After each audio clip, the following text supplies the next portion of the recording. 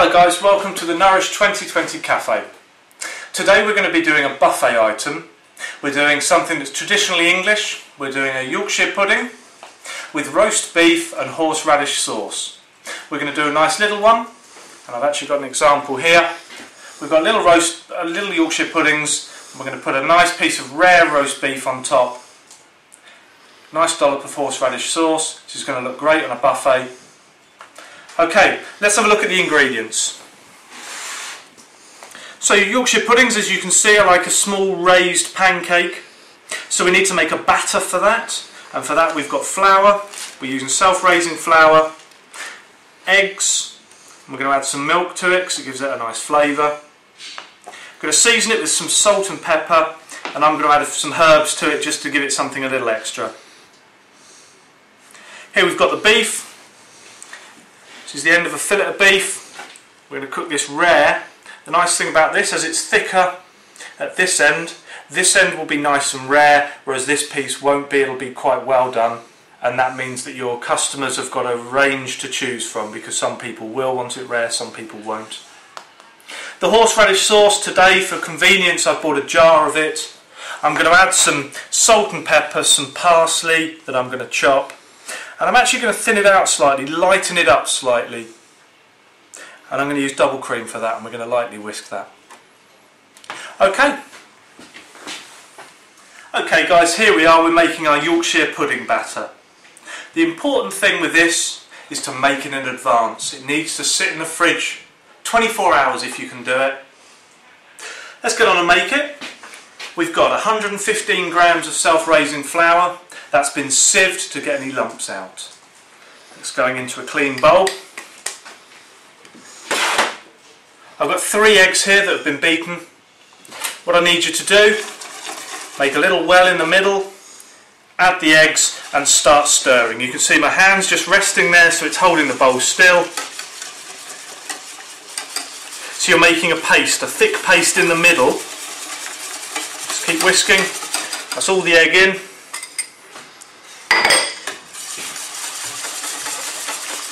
And then just occasionally shake the bowl. You can see this hand's shaking the bowl. It means more flour falls into the middle, and then you keep making a paste. Although you can beat any lumps out if you don't make them in the first place, life's slightly easier. Okay, we've got a lovely thick paste there. Nearly lump free. Then we're going in with the milk. And now it's really easy to combine this because you're adding a liquid to a thick paste. It combines really easily, as you can see. Keep in mind with this guys, we're making this the day in advance.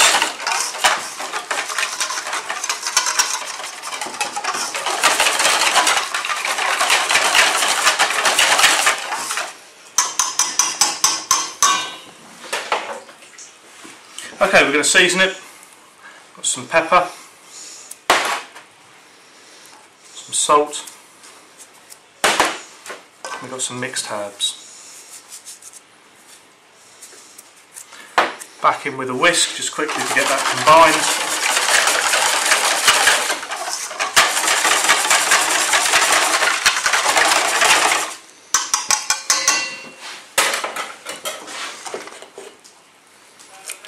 I'm decanting that into a more convenient container so it doesn't take up too much space in the fridge.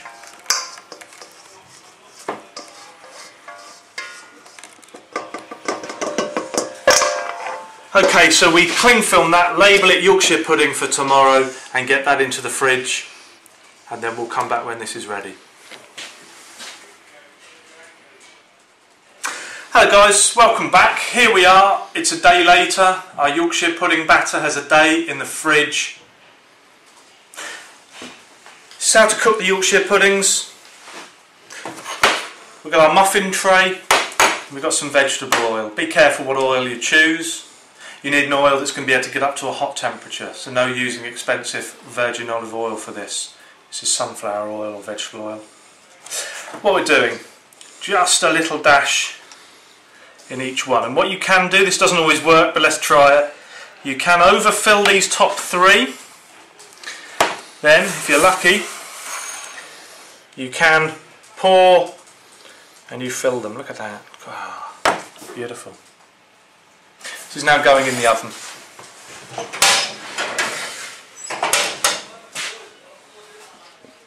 Okay, the oil's lovely and hot. I'm taking the tray out. Be careful here, we've got a tray full of hot oil. Keep the oven door closed. Give it a little stir and then get the batter in. And because the oil's hot, you can see the reactions happening immediately. There we go, that's what we want to hear. I've actually turned this electric ring on. This is helping to keep the oil hot. If you have a gas, which is much nicer to cook on, sit it on the gas. Hotter the oil is, the better. Lovely. Back in the oven.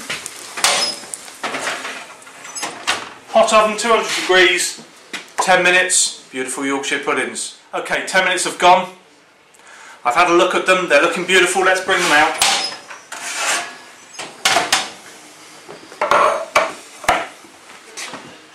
So here we have our Yorkshire puddings. We can take these out, get them onto the cooling rack. This is going to allow them to cool down without producing any condensation, and that means they're going to stay nice and crispy.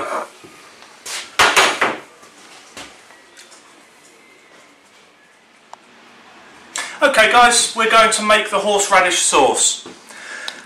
You'll know this from a traditional English roast dinner.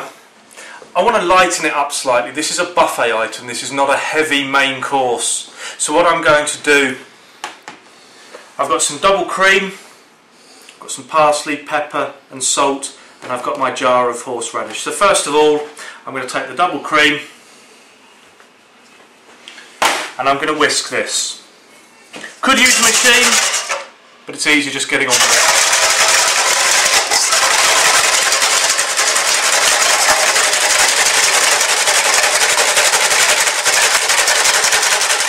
Already you can see it's coming up.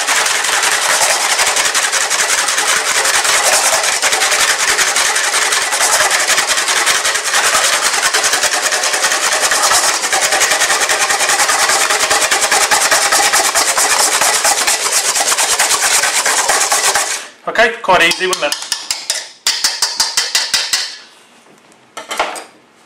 Next, I'm going to chop the parsley. This is curly parsley. You could happily use flat leaf parsley. Make a little ball. This has been washed, picked and washed.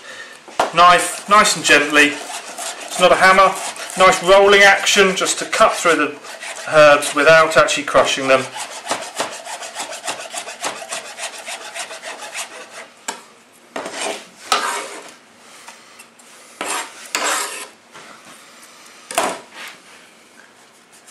Going with a pinch of pepper, pinch of salt, got a horseradish,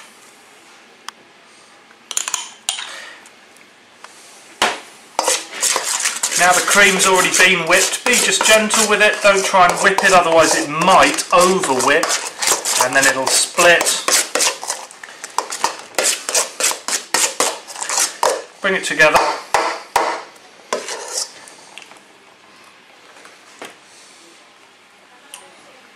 Check the seasoning. I'm going to go for a little bit more salt. Clean spoon. Get that salt mixed in.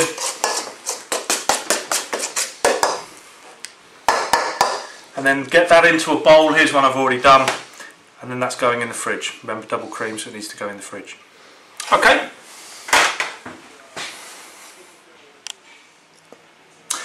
Welcome back. We've made our Yorkshire puddings, we've made our horseradish cream, and now it's time to cook the beef. Got a nice piece of fillet here. Fat end is going to be lovely and rare. This end's going to cook through. That gives your customers the choice of whether they want rare or cooked all the way through.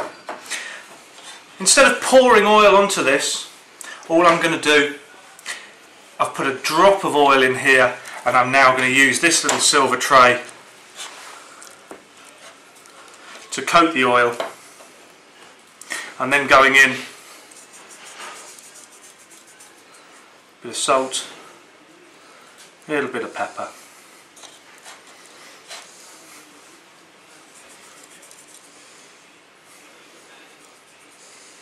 And then we're ready to get over to the pan.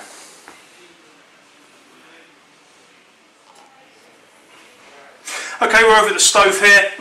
I've got a pan that is oven proof. Remember, we've already put a bit of oil onto the meat, so we're going to use a minimum amount of oil here. The pan is nice and hot, and in fact, as you can see, it's smoking. I'm going to bring it off. It's too hot, that would burn and give the meat a horrible smell and a nasty burnt taste. So just bring it off. You're in control of this. It's very, very difficult on electric to actually know what the temperatures are. That's cooled down enough now. I'm happy. We're going to get the beef in. Now leave it. There is a tendency to start shaking the pan and try and move it. Don't do that. Leave it. Allow the bottom to colour, go beautiful crispy, and that will then release in its own time. There's no need to try and drag that meat out of the pan. Just leave it.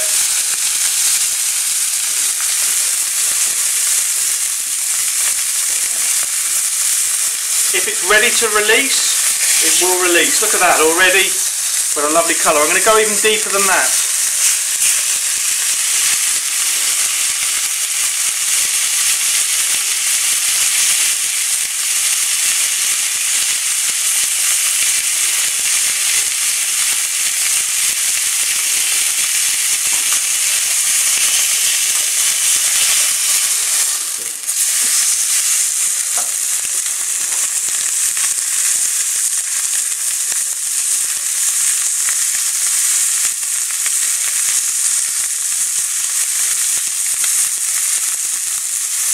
And again, don't move it, be patient. When it's ready to release, it will release.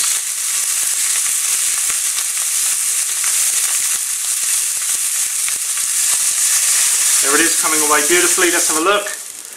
We've got a side there, I want to get a bit of colour on.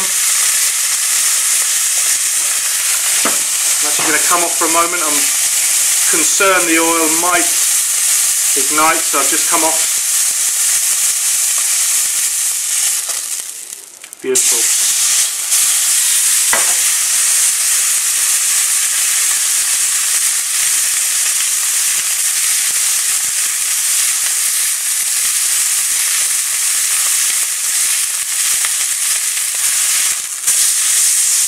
Lovely. Don't forget the end.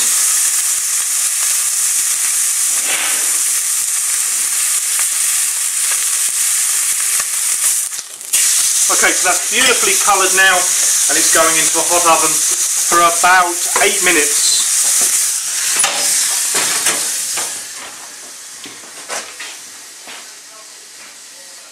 Okay guys, the beef's been in the oven for 10 minutes. Let's get that out. Absolutely beautiful. I can feel on this side it's quite firm, so it's quite well cooked. This side's much softer. It's going to be lovely and pink. So what I'm going to do now is transfer it onto a clean plate. I'm going to cover it with a little bit of tin foil and leave it for half an hour to rest. With a piece of meat like this, the juice will have rise to the top of the meat. If I carve it now, the juice will flood out and the meat will go dry. So after cooking a piece of meat like this, rest it for half an hour, let the juice sink back into the middle, and then when you carve it, it'll be lovely and moist. See you in half an hour.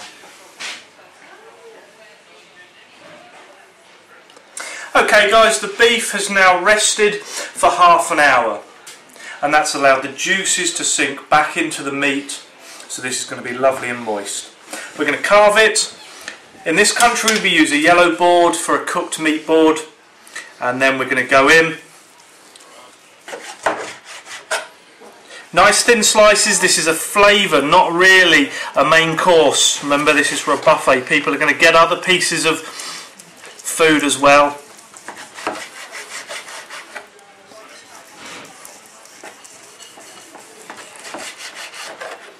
and it's getting pinker as we go this way, as we talked about.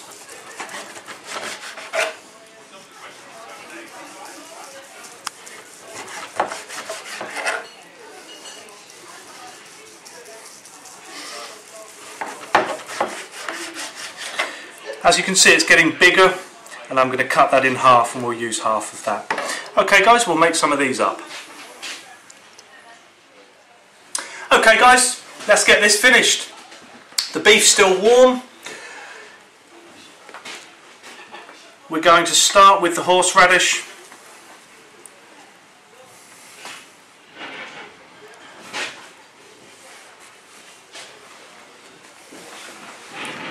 Nice blob of horseradish, that acts as a glue.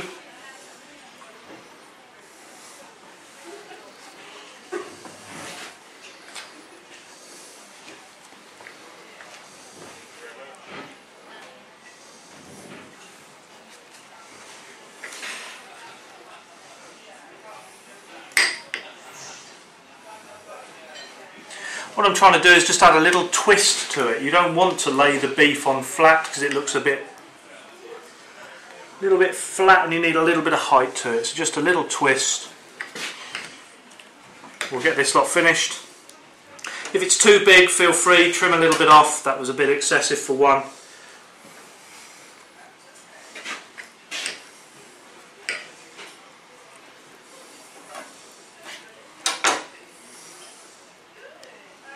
That's a nice one. Very happy with that.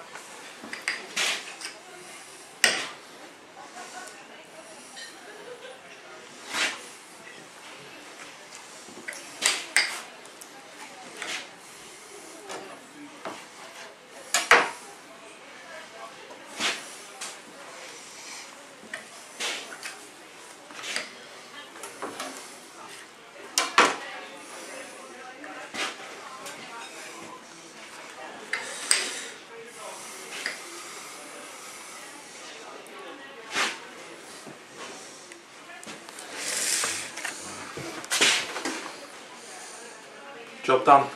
Yorkshire puddings, horseradish cream, rare fillet of beef.